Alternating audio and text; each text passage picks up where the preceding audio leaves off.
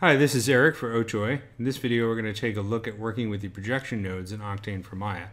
And for this video, I'm using the machinery_03.ma scene. So I'm going to select this surface down here, and let's apply a glossy material. Let's go into the attributes for that glossy material, and I'm going to add a texture to the diffuse input. So I'll click on this checker box to bring up the Create Render node window, and I'll choose Octane Image Texture. Click on this folder, and within the source images directory, I'm going to find the panel 06 diffuse texture and apply it. Now by default, the texture is using the surface's UVs. So if I look in the UV editor, that's what the UVs for the surface look like, because the UVs for all the pieces of the machine have been arranged in this 0 to 1 space. So we might want to have a little bit more detail in our texture map than the UVs will allow us. So that's where the projection nodes come in handy. So if I go back to that surface, to the material, in the image texture node, I'll click under projection, and in the create render node window, let's use box projection since this surface is kind of a box already. Now you can see where you see the texture much more clearly. Within the box projection node attributes, I can add a transform node. So for instance, transform 3D, which I could use to say, rotate the image, scale it, translate it, and so on. So if we take a look in Hypershade under the projection section within Octane, you'll see that many of the projection nodes are fairly self-explanatory. For instance, box works like a cube style projection. Cylindrical projection wraps the texture around the surface in a cylindrical fashion. Spherical for spherically mapped images. This works great when, say, projecting an HDRI image on a spherical sky map. So for example, if I take a look at Photoshop, this is a spherically mapped image. So you'd want to have an image in this kind of aspect ratio that's ideal for a sphere. So I just want to cover a couple of the more unusual projection nodes. The OSL projection and OSL UV projection I'll talk about in the video on OSL texture nodes. So let's take a look at triplanar projection. So I'm going to create a new Octane material. Let's do an Octane Glossy Material. Graph it here in Hypershade. Now we did talk about the Octane triplanar texture in a previous video. So if I go to mapping, I'll create an Octane triplanar texture. But you also find an Octane projection, there is a triplanar projection. So these are meant to be used together. So I'll create an Octane triplanar projection.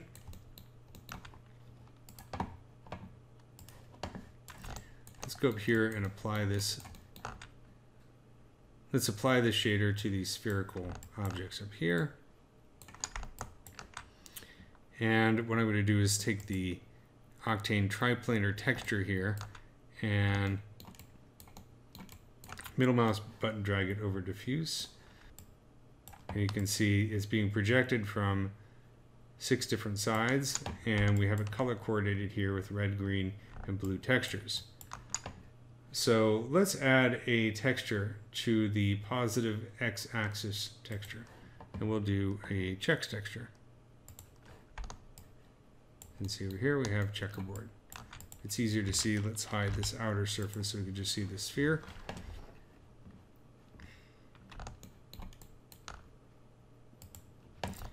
And I'm going to create a second checks texture and connect it to the positive z-axis texture. So let's create another checks texture. So you can see they're kind of side by side here. So far so good. I haven't actually connected up the triplanar projection yet. So I just want to quickly demonstrate something that I think will make the use of this a bit more clear. If I select the triplanar texture and let's add a transform, I'll do a Octane Transform 3D, and let's rotate this Z by 30 degrees. So you see it's rotating the entire texture on the surface, but it's not affecting that checks texture. That checker pattern still stays in the same place even though the triplanar texture is being rotated. So it might be in some situations where that is not ideal. That is where the triplanar projection node comes in handy. So now what I'll do is I'll select my Octane Checks texture, middle mouse button, drag it onto projection, and you can see now how it is actually projecting the texture properly. And it's also being rotated with the transform of that triplanar texture. So if I select the triplanar texture, find that transform node, and continue to rotate it, you'll see that checker pattern rotates properly as well. So that is how the triplanar projection node works. So let's take a look at camera projection. I'm going to create a new camera. Let's call it camera 1.